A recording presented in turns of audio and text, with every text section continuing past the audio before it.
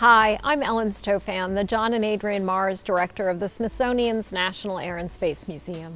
I'm thrilled to announce we are ready to begin reopening our museum, starting with the Stephen F. Udvar-Hazy Center in Chantilly, Virginia, near Dulles Airport. Like you, we have spent the last few months doing our best to stay safe in this challenging time. That meant we had to close both of our public locations, and most of us work from home. We've kept a limited staff on site throughout the shutdown to keep our artifacts safe and ensure our building systems were maintained. We've also have been working hard to make sure everyone at home, young and old, could still enjoy our collection.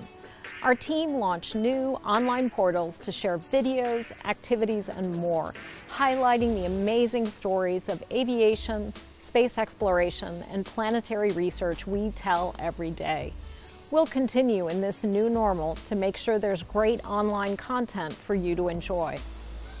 As we reopen the Hazy Center, things will be a bit different as we limit the number of visitors to keep everyone safe.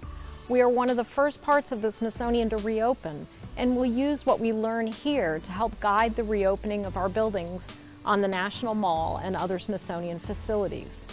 If you're thinking about a visit, please check out our website for details.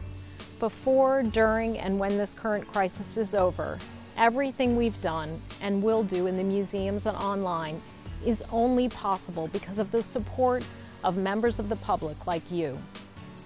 So as we prepare to reopen, I want to say a big thank you to all of our friends, supporters, and fans out there, and we look forward to welcoming you all back to the National Air and Space Museum soon.